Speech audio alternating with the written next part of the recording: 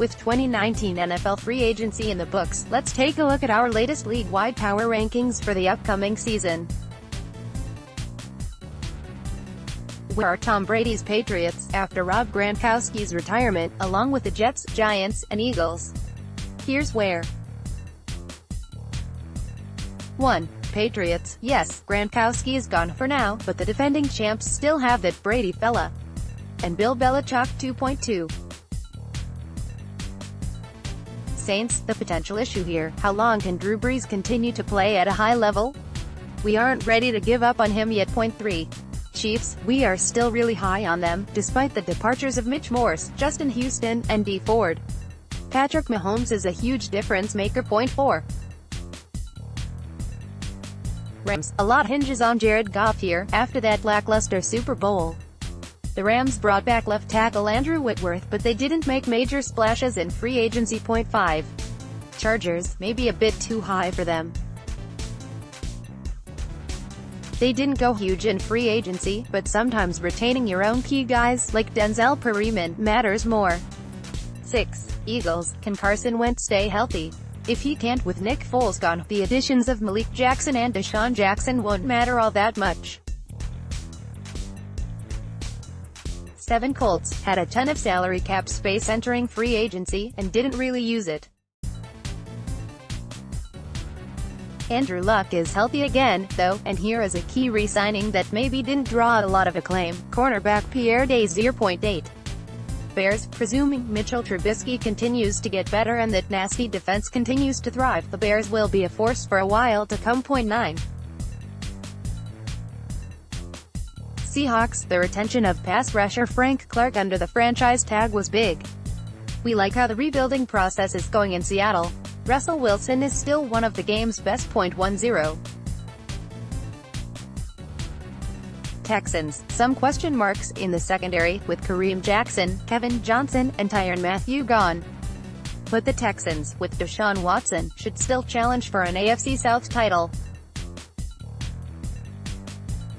Steelers. Mike Tomlin is sick of hearing about Jets Le'Veon Bell, Raiders Antonio Brown. Pittsburgh Steelers head coach Mike Tomlin clapped back after 2 of his star players left the team. 11. Cowboys. DeMarcus Lawrence is back, but a lot comes down to Dak Prescott here.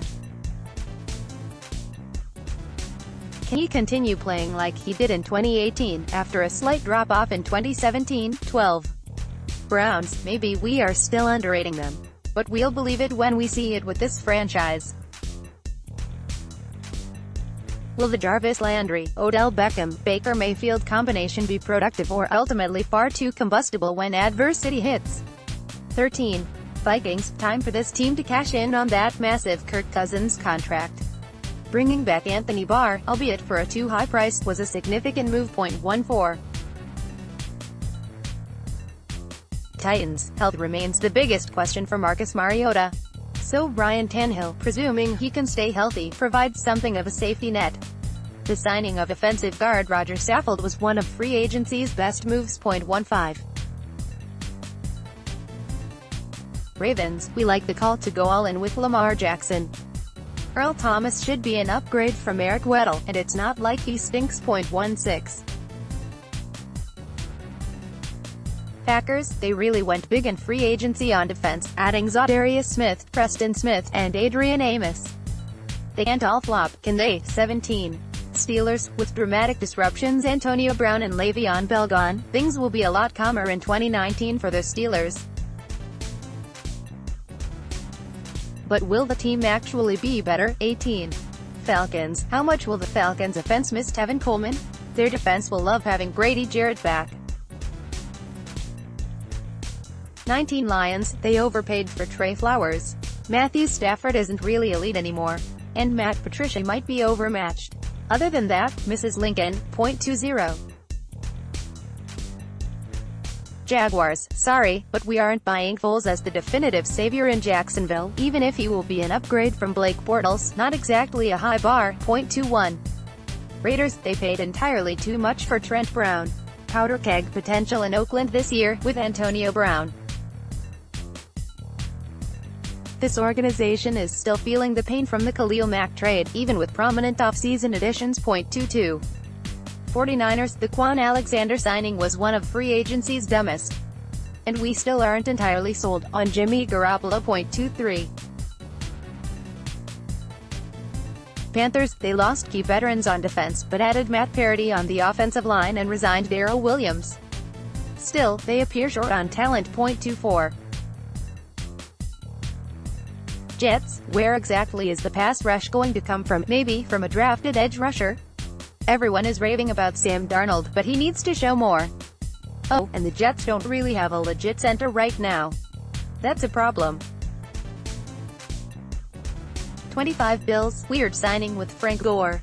But Morse, as developing quarterback Josh Allen's new center, should definitely help. 26. Broncos, could be a rough first season for Vic Fangio in Denver. Joe Flacco isn't a long-term solution.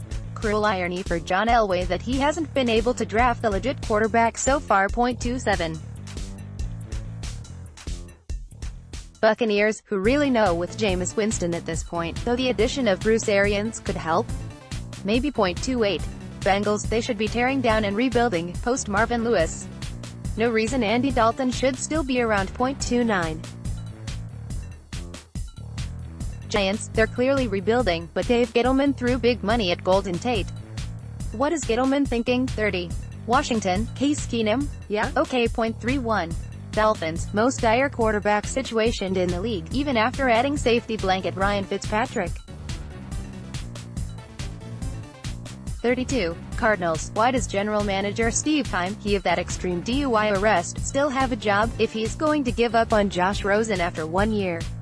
Huge indictment of Keim if he takes Kyler Murray. No.